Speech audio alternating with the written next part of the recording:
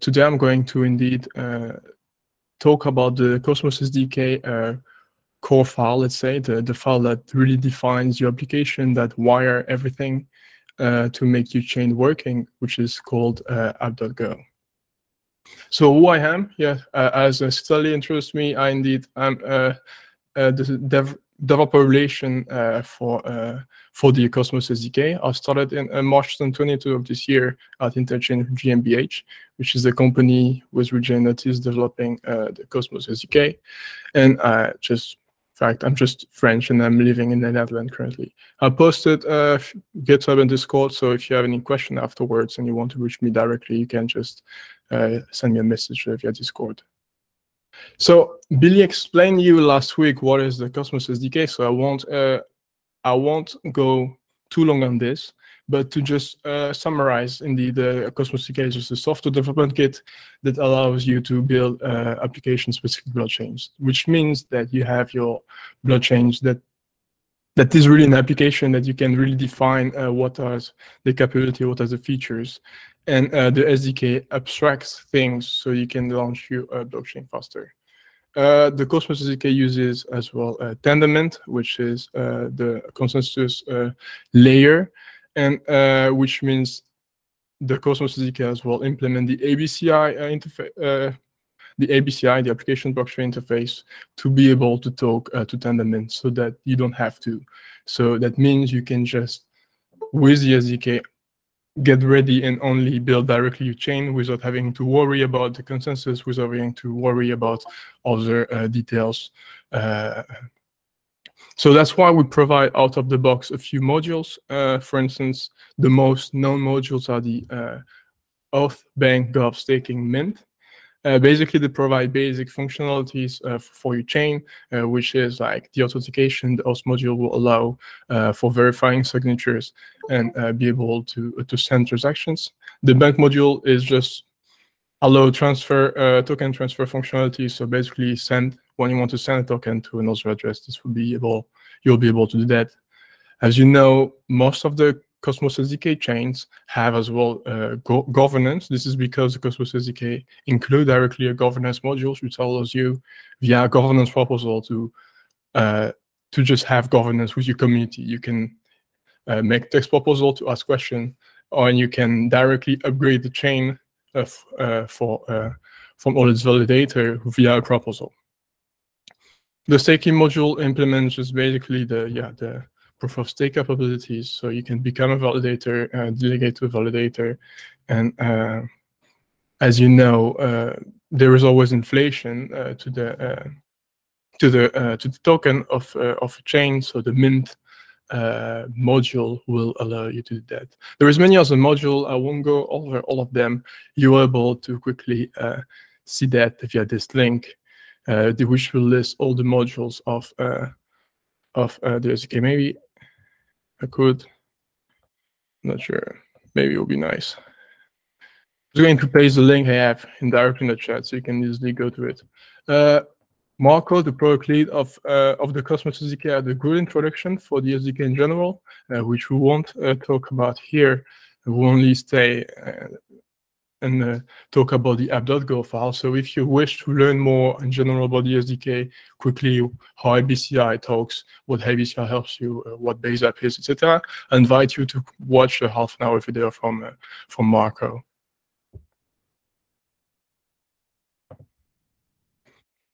So what is the architecture of a usual Cosmos blockchain? That's stole this slide from Billy's presentation. Basically, I think you recognize this.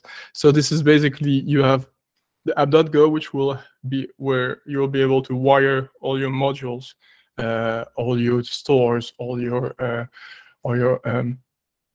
modules, and you'll be able to add your custom modules that you've developed for your own chain. Next to that, you obviously have clients, because you want to be able to interact with this with your chain, whether it is via CLI to type your chain DX transaction module name / a comment you have, or via gRPC or REST API. But enough of that talking now. As I've said, we will focus on the app.go in general. So I will leave out the how to build a module, or to have create clients. You will actually learn that in the academy. So if not already, I'm not sure, but you will definitely learn that by following the academy. So there is no point of me to really focus on that. So there will be a focus on the app.go. So basically, what does app.go? It creates the app structure, which is let's say the object, the struct in Go, that will be able to from which you'll be able to start the chain, and you'll be able to that will define basically your chain.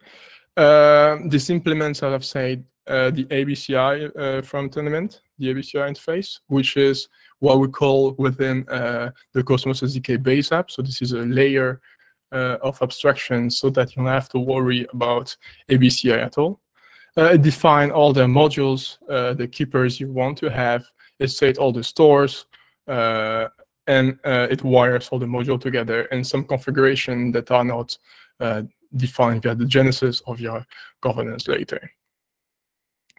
So I'm just going to quickly do a walkthrough. Here it is. I'm just basically what I'm going to do today is walk you through this file, explain a bit why things are there, why you need it, what are pitfalls, and with a quick demo. So what I did is, I know you guys are using Ignite, which when you scaffold something will generate you a big file like this. I feel like, yeah. Is it better? Whoa, maybe it's a bit too big. Fine. You will, all right. You will know this long file of keepers being initiated and configurations. So it can be a bit scary at first. You might be like, what is all that? What does it do? So I actually will not start from the Ignite default. I will actually skim it down for the presentation to have what is really the base, to have a base working chain. This is Gaia. We don't want that. All right.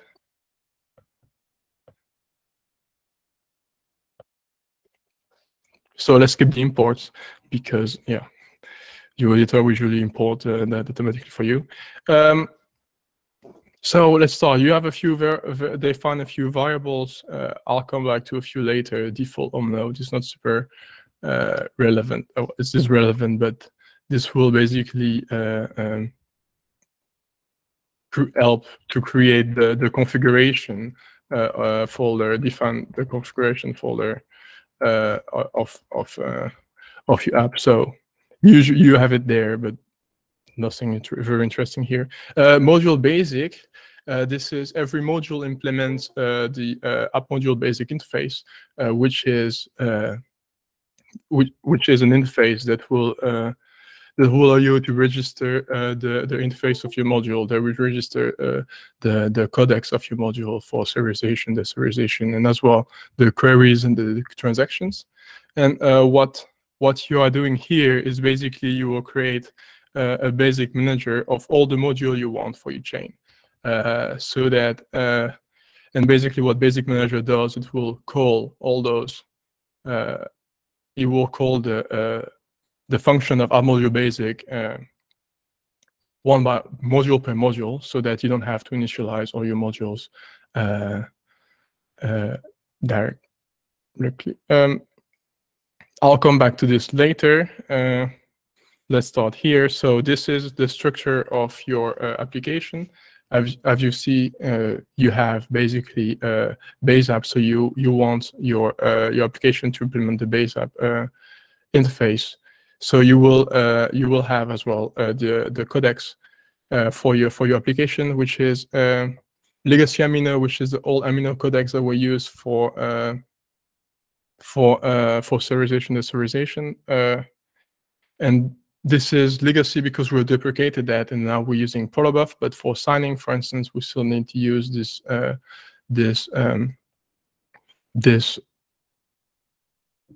codec. Now we will define here the two stores we'll use for our modules, and we have as well the keeper we want to use for module we'll define here. So note that we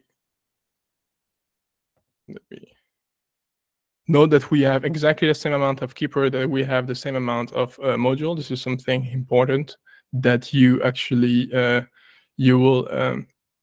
you have to watch out, that you actually have all the that you verify that all modules, every time you instantiate, every time you want to add a keeper, that you actually have the module in the basic manager. I will explain that later, and I will explain this a bit later. So let's create our mini app. So we want to basically first define a few things for base app. For instance, we will want to set the version, which will be overrated when you build your application. We as well want to say the interface registry, which you get, which you have which you have by default created by Ignite. And what it does is, what it does is it basically make a default locally config with default good value for serialization of on all the module talks. And now let's get to actually the interesting part, which is let me do it. Can you still see properly? Okay. Which is the initialization of the keepers. So you have to actually do that manually, and you have to do it in the correct order. So every keepers, you want to initialize them with the proper variable. So this is pretty easy. You know that you give the app codec, you give a few types that you need to, but it's pretty easy. You just need to check which type is actually wanted. And now let's go to the Mac permission. This is because you want every module's account must have the permission, for instance, to mint or to burn token or to stake token. And by default, they don't have those permission. So you have to think that the mint module should have the permission to mint, because it's a module that actually mint things. And you want your staking module to be able to burn validators, to burn delegators in case of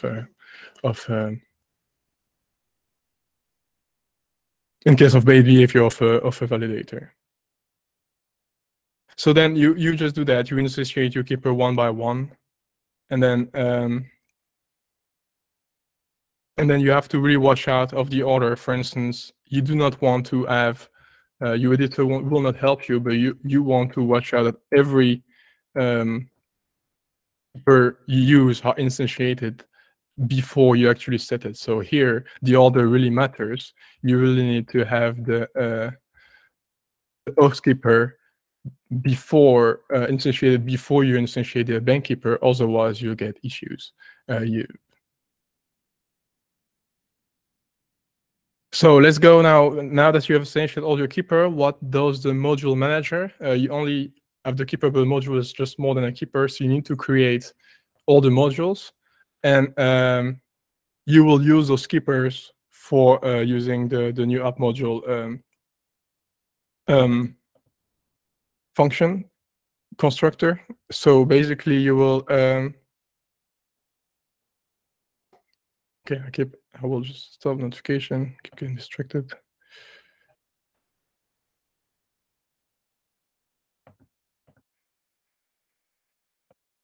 Okay.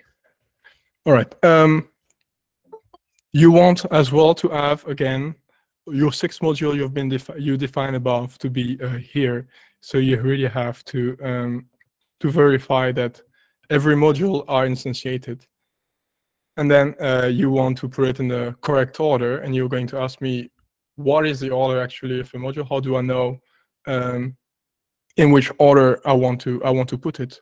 Well, you have to think of what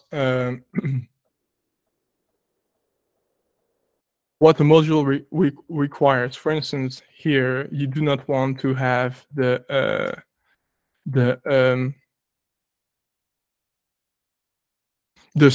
as explained here, you do not want to have the slashing before. Where is slashing? Actually, don't have slashing in this application. Let me have it here.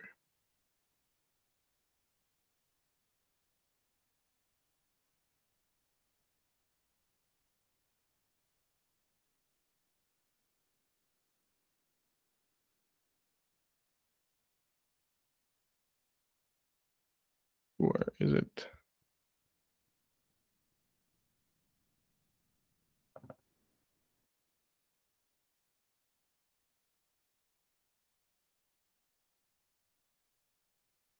Okay.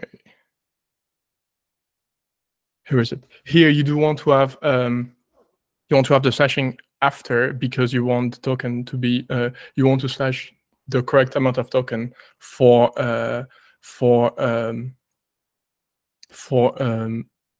an account.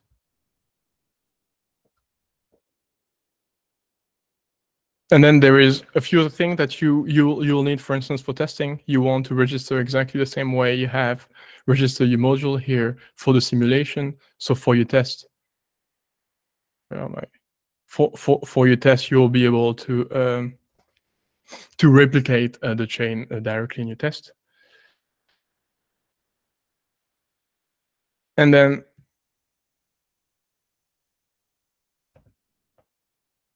you want to finish up the base app and you want to finish up the base app instantiation by defining a few functions to do what happened when you need a chain for a being blocker and unblocker and an NT handler. And an NT handler is basically something that will enrich. This is something that is called every time you have a check TS or deliver TX to help verify a transaction. So basically what it does here, it calls the module manager, and it will call the begging blocker of every module. So you've set for base app at every bending block, it will call this function, and the module manager will basically loop through all the module in the order you have defined and call their own begging block. And you have the same for the end block. It will loop through to the order you have defined, and it will call the end block of your own module. So now a few functions here are only necessary for testing. For instance, this you don't really need it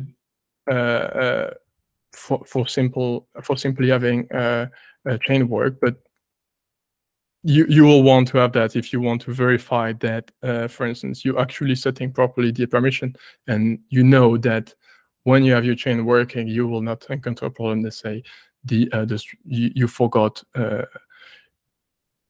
You want to verify in your test, for instance, that all the permissions are properly set, and you don't realize that, for instance, you can't your mint account is not able to mint any new token.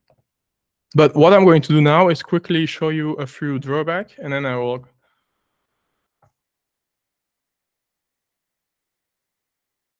So basically, you have.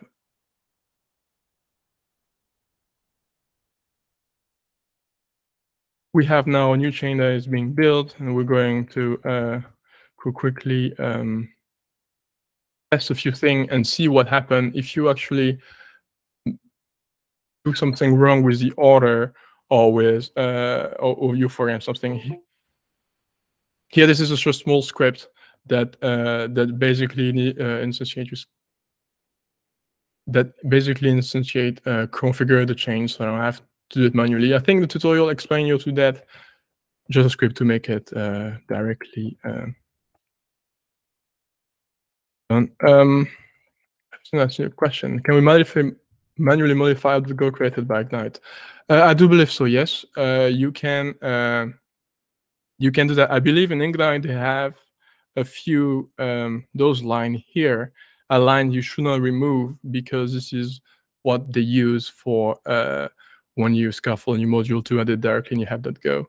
Eventually, when you have a chain, it will just eventually grow out of Ignite. So there is a moment where you will not want to use Ignite or cannot use Ignite, and then you have to add all of this manually in your app.go. But I'm just going to start my chain that has only 5 modules, I believe, 6 modules. So it doesn't do much, but this is just for demonstration purposes. Okay,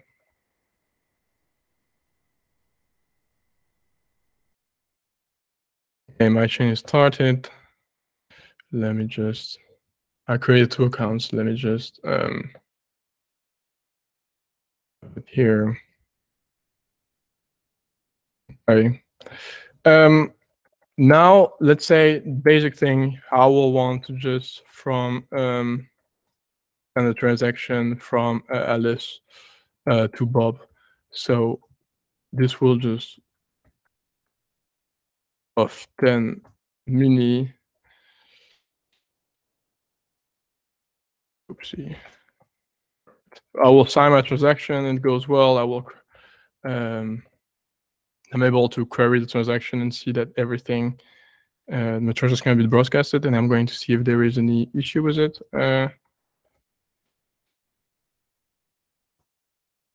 So we see here that code 0. So there is there were any error, and my my transaction has been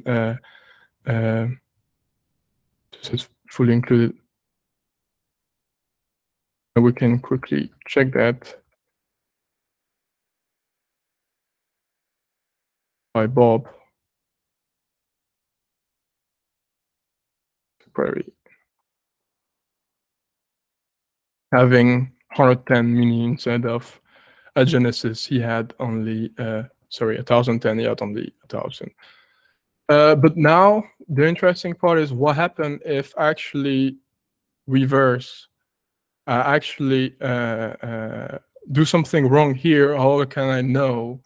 How I can see what is wrong? So, for instance, I have just want to explain. Let me actually do that.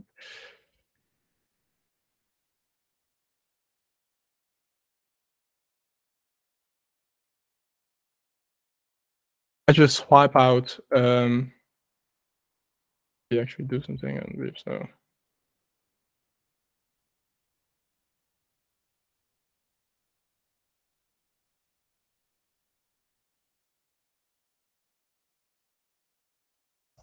Actually, just swipe out those 2 modules, and I have basically a nil app account keeper. The editor doesn't give any error, as you can see. It will. This is valid Go code. You just have a nil account keeper, and so it will just your chain will just build. It will have you'll have any issues there. It will build, and it will as well start because.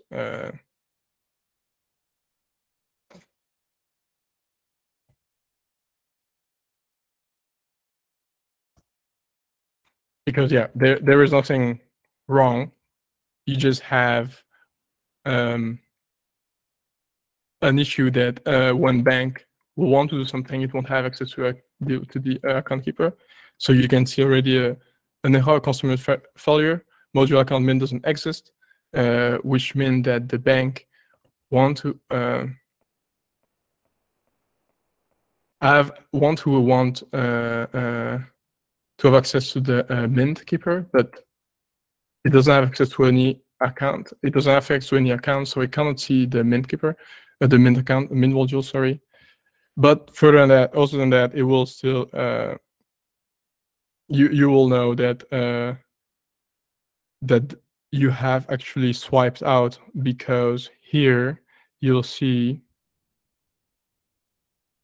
in the stack trace. All right.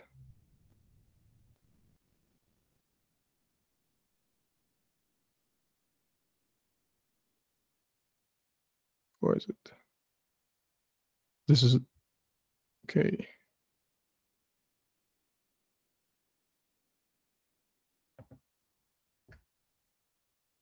Well, you actually can't find, but you will see in the start trace that it cannot find the address of the module, and then you can realize that, oh, this comes from the bank keeper, and my bank keeper, oh, here it is, and my bank keeper doesn't have access to the account, so you have to look at your keeper calls and verify that everything is done properly. Let's have another common error, which is, for instance, you forgot to instantiate your module basic here. So basically, the deserialization of the all those calls will not be registered for your modules, and in that case, what we have removed is the auth module. So basically, we won't be able to to sign any transaction. So again, there is no issue. The chain builds properly, and the chain as well will start properly. Oh. Actually, it will not start. It will have started properly, but now I have done GAN-TX, which will make it not start properly, because we didn't have defined the address of Cosmos SDK VN beta base account is not registered. So basically, the basic manager will have called register interface, which was register this endpoint, but because we forgot it we didn't register the module basic, we don't have the pass register. So if you encounter this error, this means that you forgot to add your module here. But now, let me go back to this. This was a quick walkthrough. I didn't explain very much, but I want to just say that it is very declarative, and there is no magic involved, but this is a bit error prone, because if you don't know how modules interact with each other, even if they are core modules, you can easily make a mistake, forget have a nil pointer somewhere, or forget to instantiate your module in general, because as you see, you have to repeatedly do it. But the SDK team came up with something new, which is called app wiring, and this is what I'm going to show you now, and that will eventually help you to don't have to deal with all that app.go thing. So this, I don't think it's available for you for the Academy, because you're using 046. But the next release coming very soon, we will have, and you get to see that now, something called dep inject, and this is a dependency injection framework. This will, for you, automatically do in the correct order, instantiate all the modules, all the keeper and all the modules you want in your app. So this is app legacy. So this is basically the same app.go we've seen pretty long, because we have more modules. This is sim app.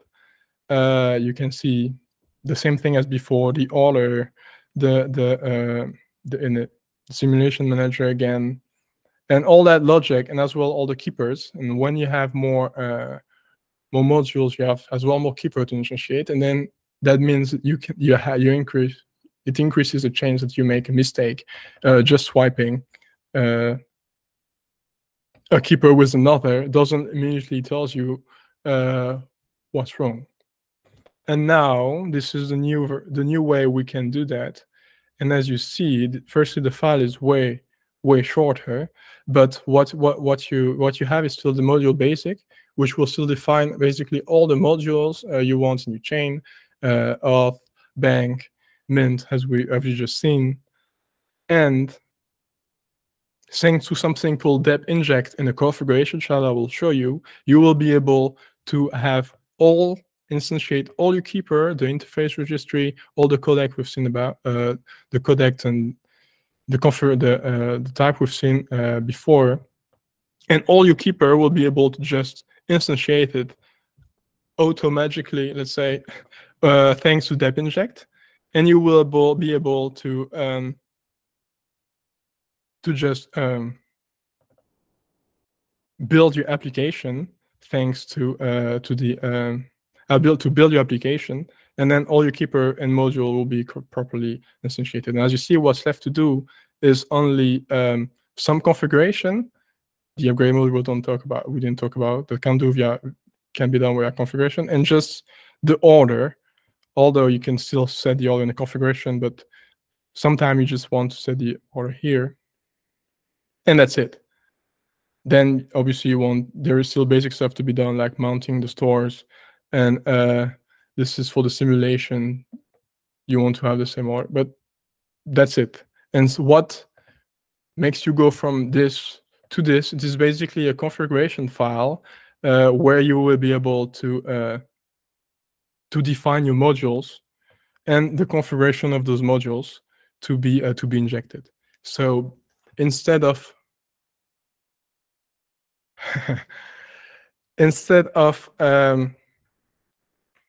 having to instantiate manually, you will basically say, I want this module with this configuration I will show after, and it will be basically use the proper configuration from the module itself to be able to create it. So let's have a module which has actually configuration. The group module, for instance, you want to define metadata. There is a tutorial about that, which has a maximum length of 255 bytes. So you will be able to set your configuration directly in this configuration file, and then it will be automatically create your keeper with the right configuration. While before, you would have had to create a configuration directly here, and if you did before or after, it could have posed problem.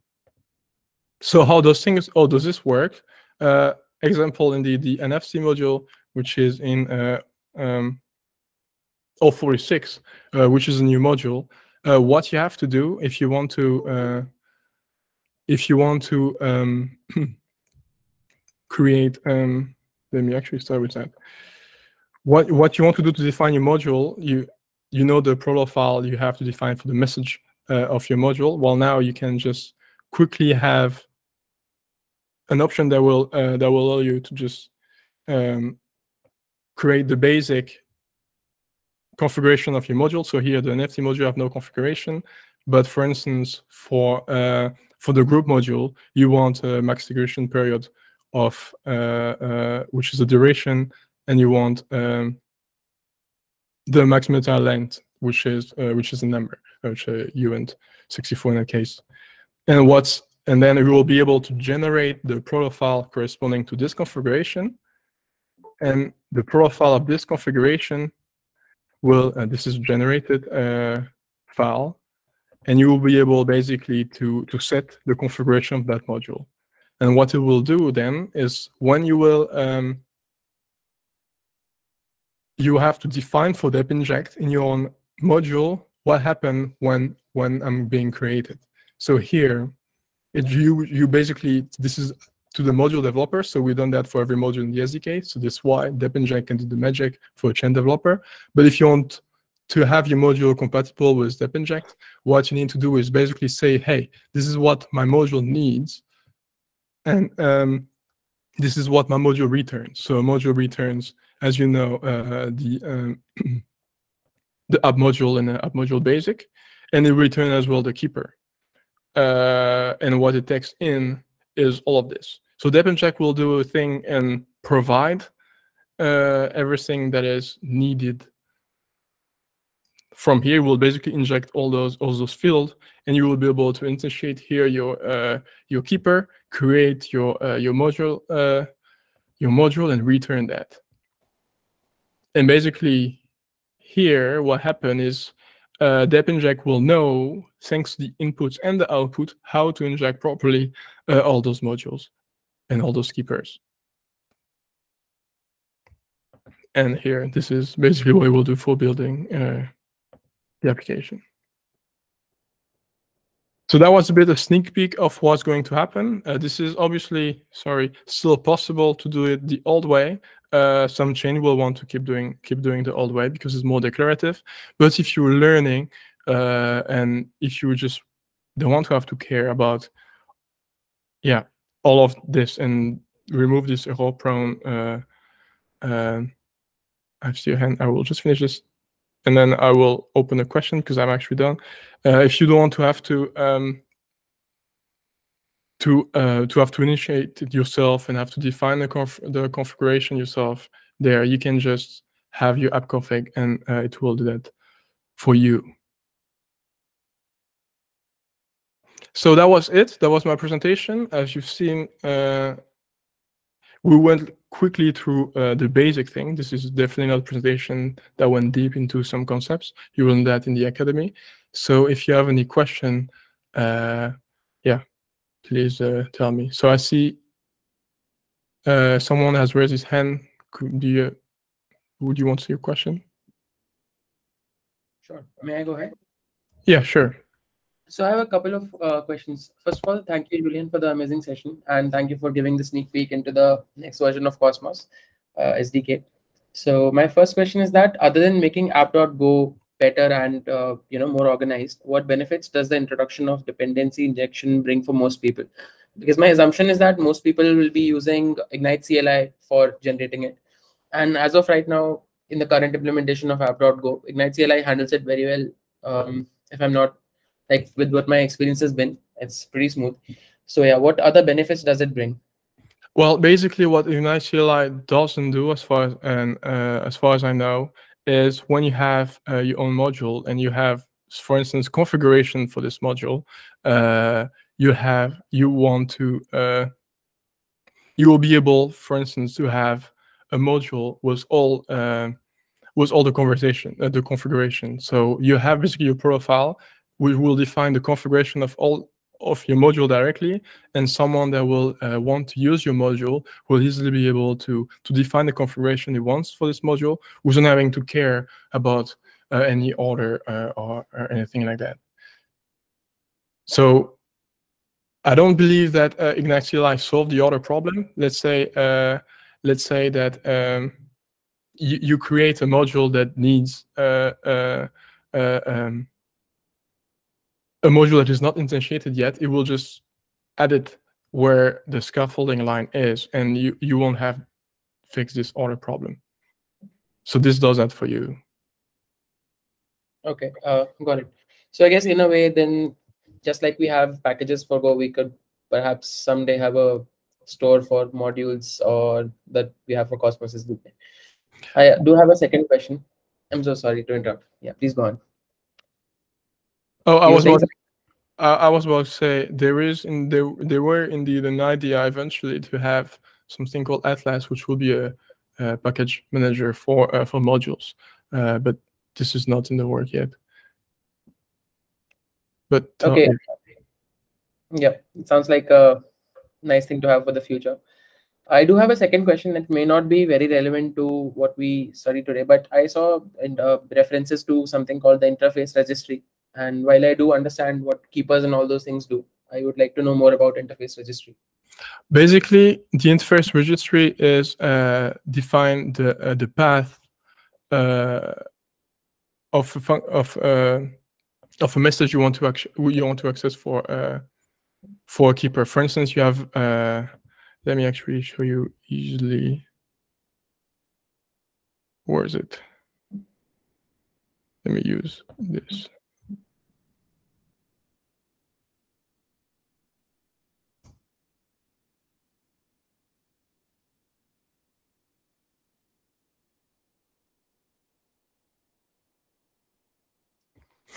So basically, this is, as you see, an interface, and you will be able to register messages from your module. So the bank has, for instance, the message send message, and you want to say when you access this path, you will this is the implementation of this path. So when you will be able, for instance, for governance proposal, when you precise the Cosmos the path of the message you want to call, it will allow us to know. You will allow your chain to know what do I need to which function do I need to call for that. So in the case of message send, you will be able from the cosmos.bank/v1beta1.messageSend, you will know that it has to use the message send function from the back module with the correct attributes. Got it. Thanks, Julien. These are all the questions I have today. Okay. Has anyone else another question?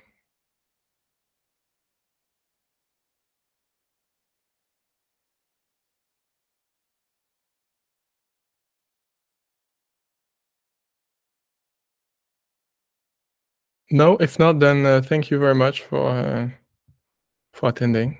And advise you, there is, I don't know if you know, there is the Cosmoverse live stream, and with kind of cool, interesting thing happening in the Cosmos space. I will invite you to watch it. This is interesting conference.